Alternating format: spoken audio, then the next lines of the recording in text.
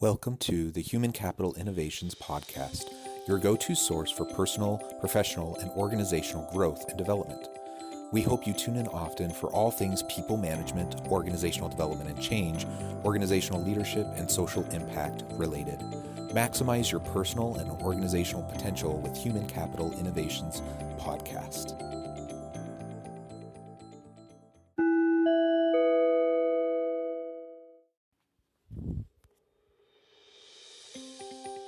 Welcome to the Human Capital Innovations Podcast.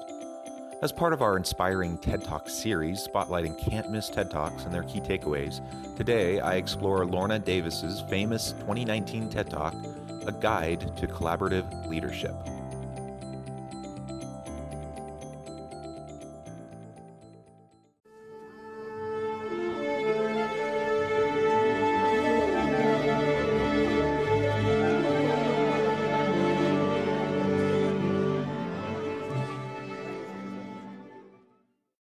Welcome back to the Human Capital Innovations Podcast.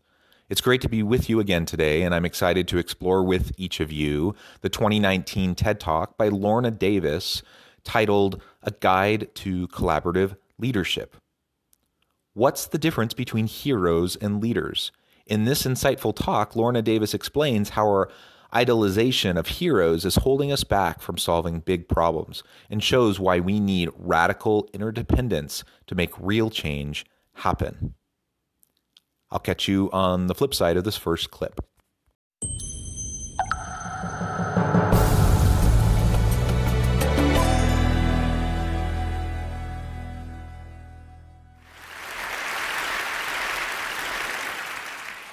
It was a fantastic new pink suit with big buttons and shoulder pads. It was 1997.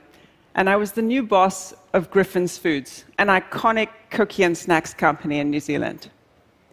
It was my first time as the leader of a company, and I was on the stage to give a big speech about our ambitious new goals. I knew exactly what my call to action was, which was 1 in every 4 times a Kiwi eats a snack, it'll be one of ours. I emphasized that we knew how to measure our results and that our future was in our control. Embarrassingly enough, I finished up with, if not this, what? If not us, who? And if not now, when? I got this huge round of applause, and I was really, really pleased with myself. I wanted so much to be a good leader. I wanted to be followed by a devoted team. I wanted to be right. In short, I wanted to be a hero selling chips and biscuits in a pink suit. What happened after that speech? Nothing. All of that applause did not lead to action. Nothing changed. Not because they didn't like me or the message. The problem was that no one knew what they were expected to do. And most importantly, they didn't know that I needed them. Now, you may think that this is a classic hero speech where I'm going to tell you that I overcame that obstacle and triumphed.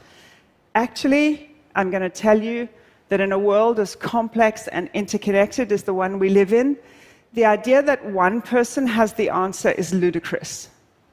It's not only ineffective, it's dangerous, because it leads us to believe that it's been solved by that hero, and we have no role.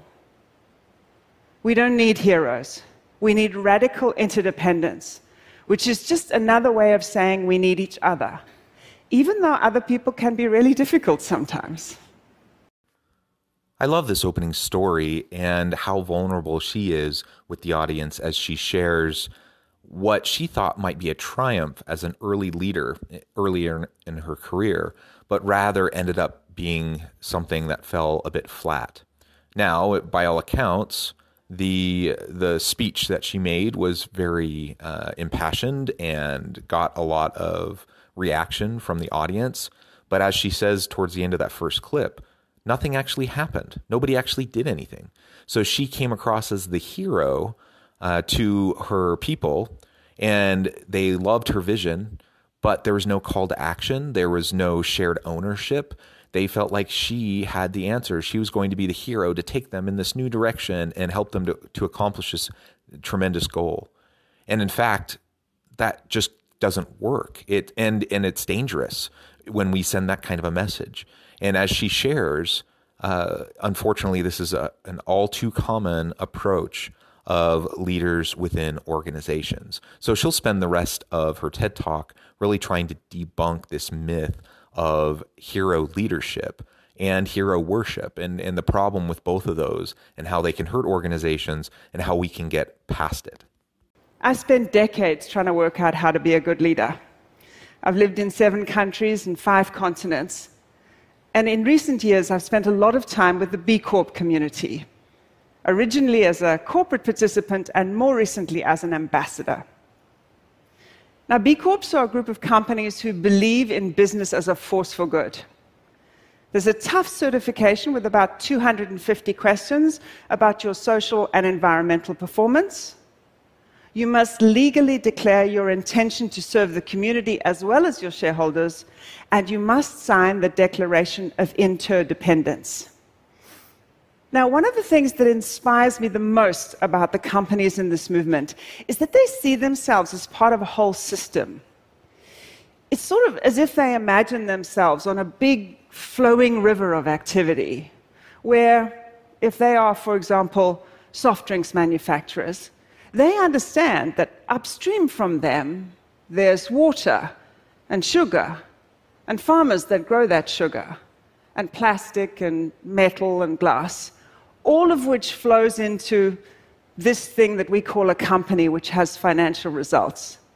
And the flowing continues with consequences, some of them intended, like refreshment and hydration, and some unintended, like garbage and obesity. Spending time with leaders in this space has led me to see that true collaboration is possible, but it's subtle and it's complex. And the leaders in this space are doing a few things very differently from traditional heroic leaders.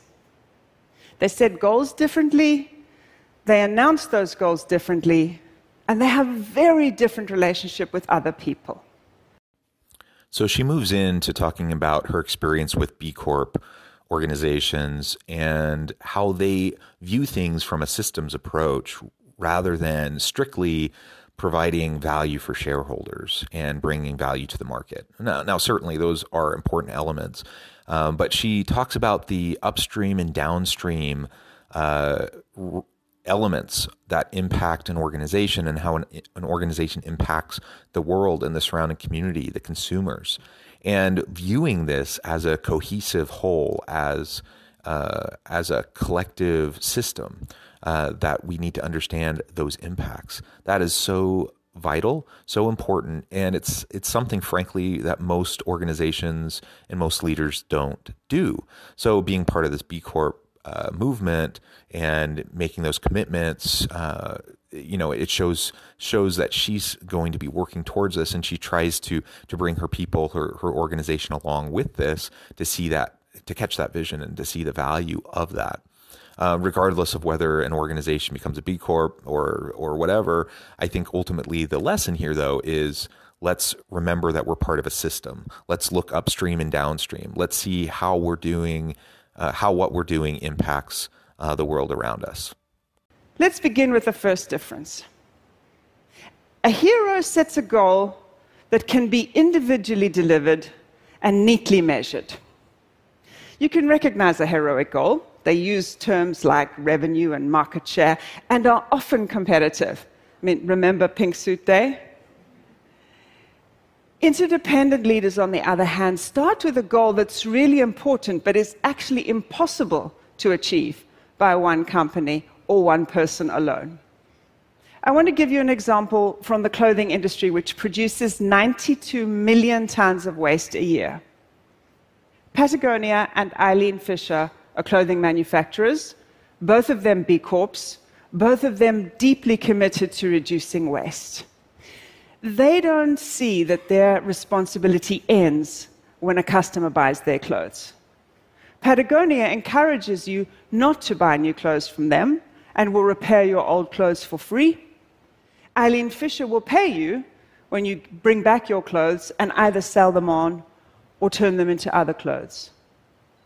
While these two companies are competitive in some ways, they work together and with others in the industry to solve shared problems. They take responsibility for things that happen upstream as well. Around the world, there are around 300 million people who work from home in this industry, most of them women, many of them in very difficult circumstances with poor lighting, sewing on buttons and doing detailed stitching. Until 2014, there was no protection for these workers. A group of companies got together with a not-for-profit called Nest to create a set of standards that's now been adopted by the whole industry. Once you've seen problems like this, you can't unsee them. So you have to ask others to help you to solve them. These folks take interdependence as a given and said to me, "We don't compete on human rights." So she starts to lay out the difference between hero leaders and collaborative leaders. And I like the examples that she gives of Patagonia and, how they view themselves as part of the larger market, and they see how they're situated within the upstream and downstream impacts. And ultimately, the leaders there understand the importance of being collaborative with other organizations within their industry. Now, a lot of times organizations wouldn't even think about trying to do that because their main goal is profits and bringing value to shareholders, and so they wouldn't even be thinking about these other externalities that they don't feel responsible for. The difference, though, between a hero leader who feels like they have to control everything and they have to be the ones that everything flows through. Collaborative leaders, they recognize the inherent value, the necessity even, the requirement that they have to work with other people, that they don't have all the answers, that they can't do it themselves.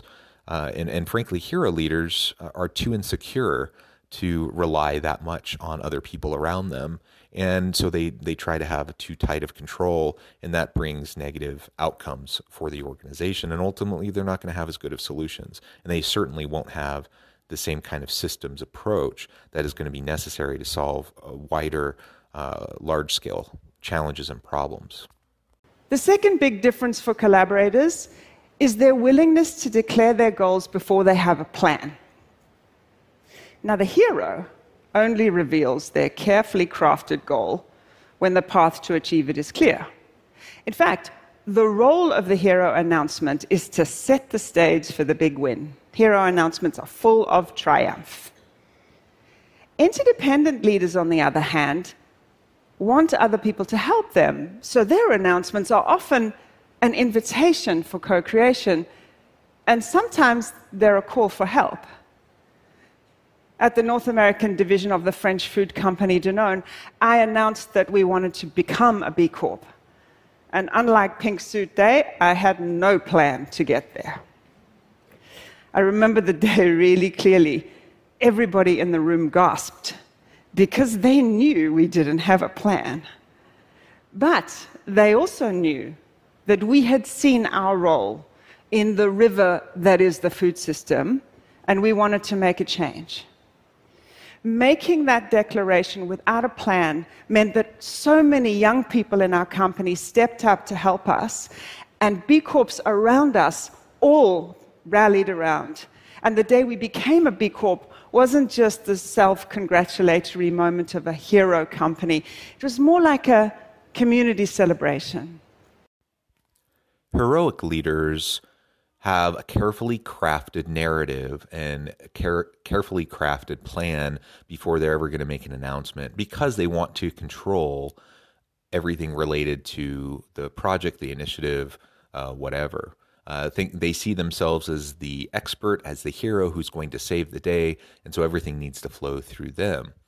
Now, collaborative leaders see it quite differently. In fact, they know that they don't have all the answers, and therefore, how can they have a fully fleshed out plan before actually communicating their vision and their idea to their people and their organization? Because it has to be something they work at together. They need to create buy-in. They need to to leverage the expertise and the genius of their people in order to flesh out the details of any plan that connects with the vision that they may have. So a collaborative leader will have a bold vision. They'll have a goal that they don't know how to get to and how to achieve it. But rather they galvanize and they bring about the excitement of their people to be involved in the process of planning out and figuring out what they can do to achieve that goal, that moonshot that ultimately is going to help the organization succeed. And the collaborative leader also helps to situate their organization and this initiative, this project, whatever it may be.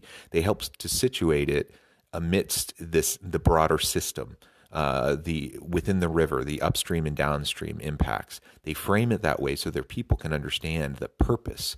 They can understand the greater importance behind what they're doing.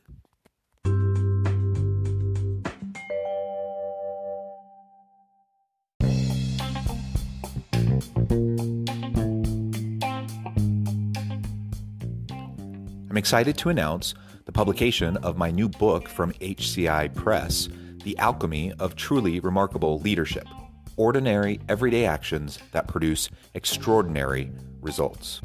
Consider how the nature of work has shifted over the past 50 years. With increased globalization, rapid technological advancement, and the shift in economic composition, the average job of today looks very different than the average job of 50 years ago.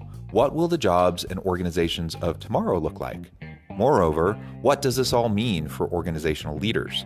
What are the core competencies and capabilities of organizations and their leadership that are prepared for continued disruption and geopolitical and socioeconomic shifts?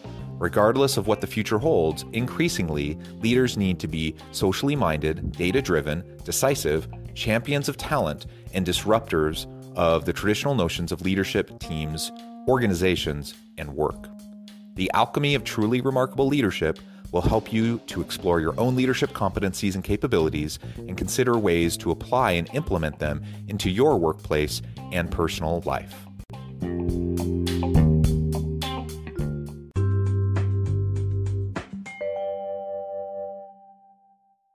Now, when you have goals that you can't achieve alone, and you've told everyone about them, inevitably you land up at the third big difference, which is how you see other people, inside your company and outside.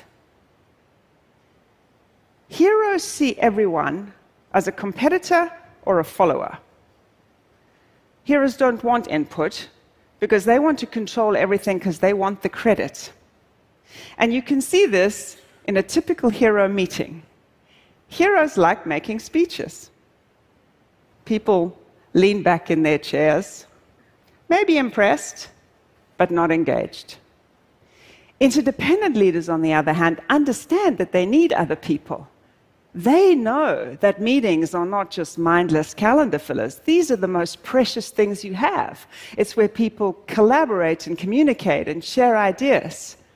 People lean forward in meetings like this, wondering where they might fit in. When I was in Shanghai in China, where I lived for 6 years running the craft foods business, selling, amongst other things, Oreo cookies, we had a problem with hero culture.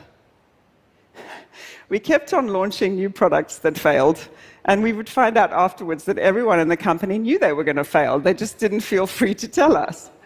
So we changed the way we ran our innovation and planning meetings in two important ways.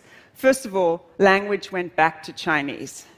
Because even though everyone spoke great English, when I was in the room and the meeting was in English, they focused on me. And I was the foreigner, and I was the boss, and I apparently had that intimidating hero look. The second thing is we asked every single person in the meeting their opinion. And our understanding of the subtleties of the differences between American taste and Chinese taste in this case really improved, and our new product success rate radically turned around, and we launched a lot of winners, including the now famous green tea flavored Oreos. Hero culture sneaks in everywhere.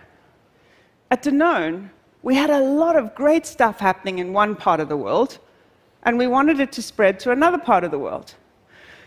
But when you put a person in business gear up in front of a group of people with PowerPoint, they have the urge to become sort of heroic. And they make everything look super shiny, and they don't tell the truth. And it's not compelling, and it's not even interesting. So we changed it, and we created these full-day marketplaces, kind of like a big bazaar. And everybody was dressed up in costume. Some people a little, some people a lot. And sellers had to man their stalls and sell their ideas as persuasively as possible. And people who were convinced bought them with fake checkbooks. Creating just a bit of silliness with the environment and a hat or a scarf drops people's guard and causes ideas to spread like wildfire. There's no recipe here.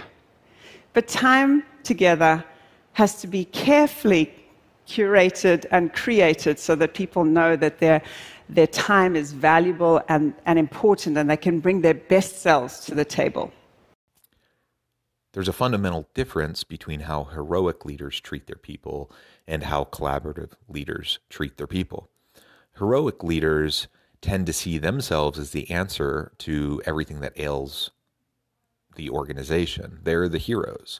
And so everyone around them is either a competitor or they're a follower, someone who just needs to do what they say, because after all, they have all the answers. They know the solutions. They just need to get everyone in line and to do what they tell them to do.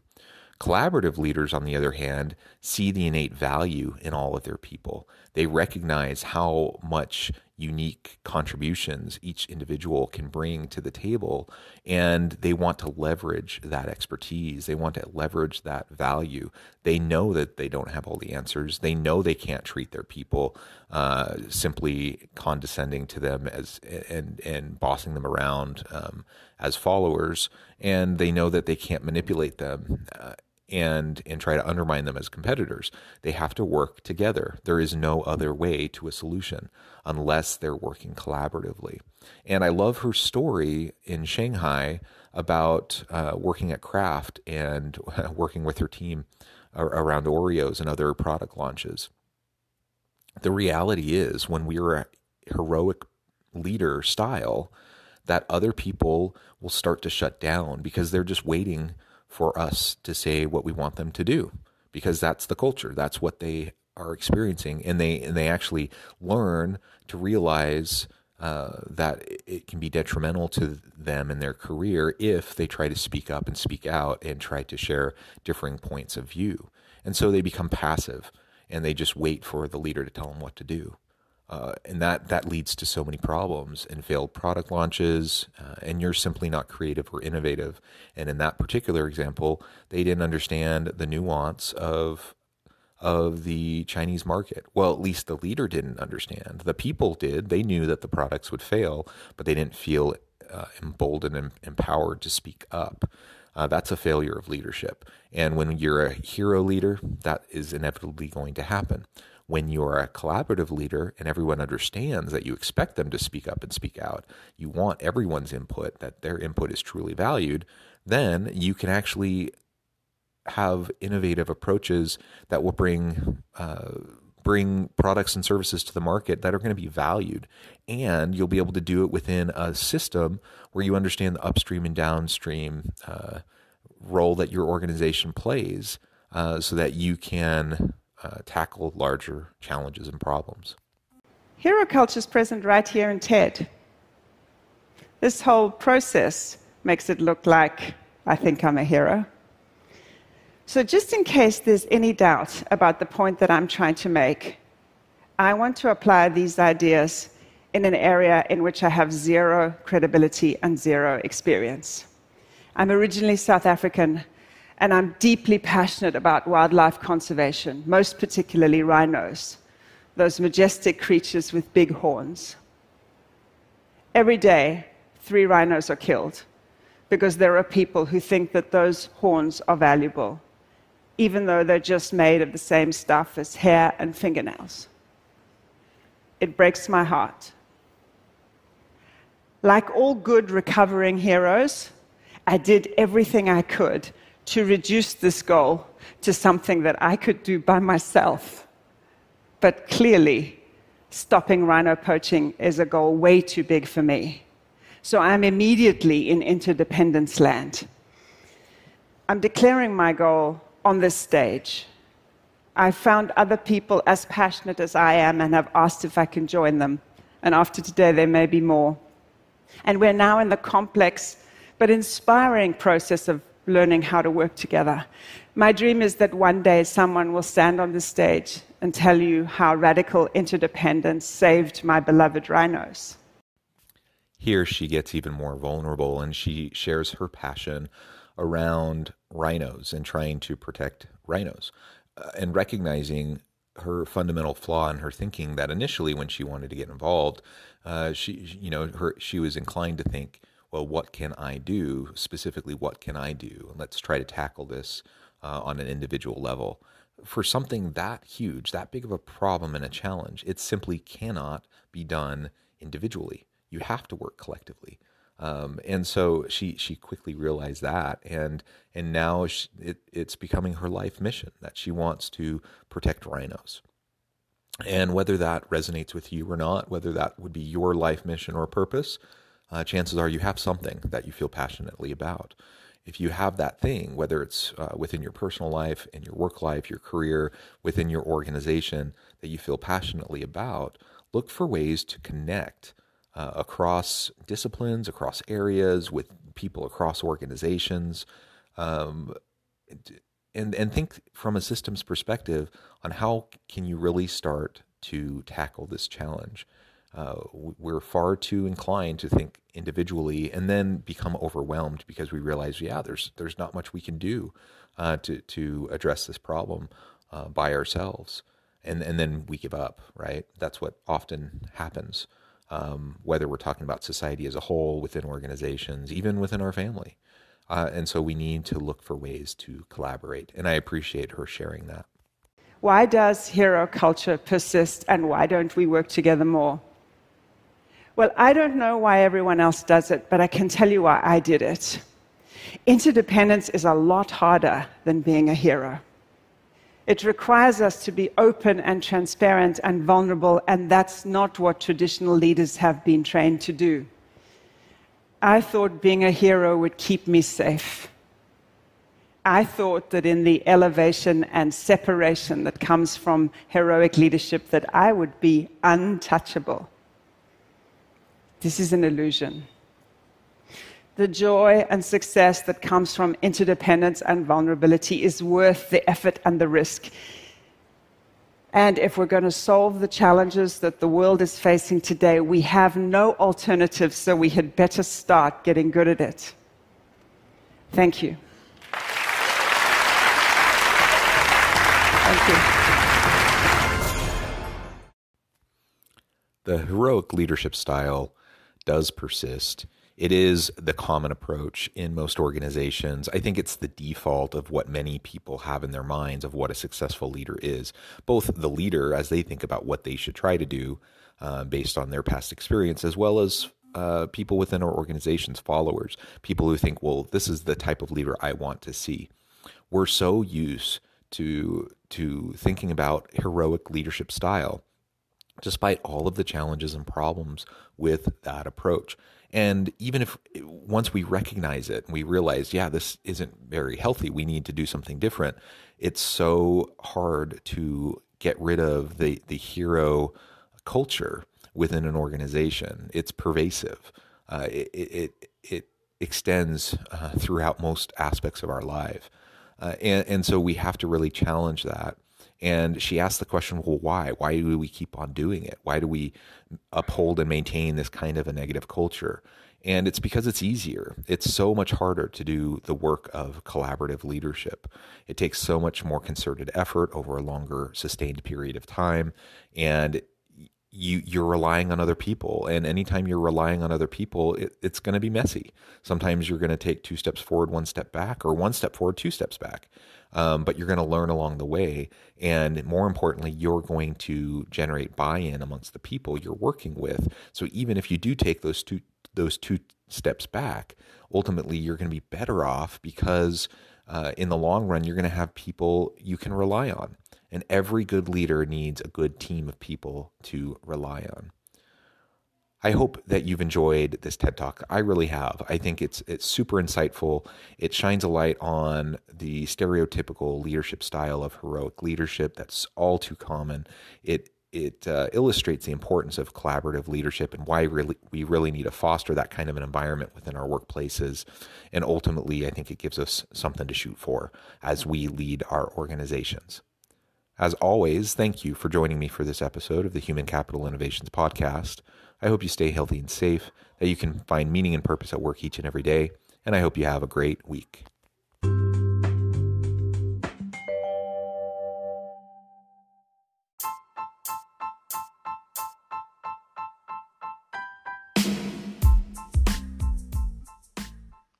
We are excited about the launch of HCI's new magazine, Human Capital Leadership. Human Capital Leadership is a free, interactive e-magazine designed to help individuals, leaders, and organizations find innovative approaches to maximize their human capital potential. We will be publishing issues quarterly in August, November, February, and May. Check out the first issue and let us know what you think.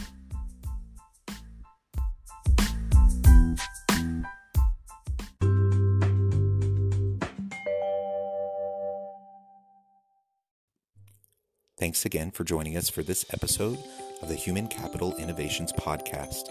I hope you stay healthy and safe and that you have a great week.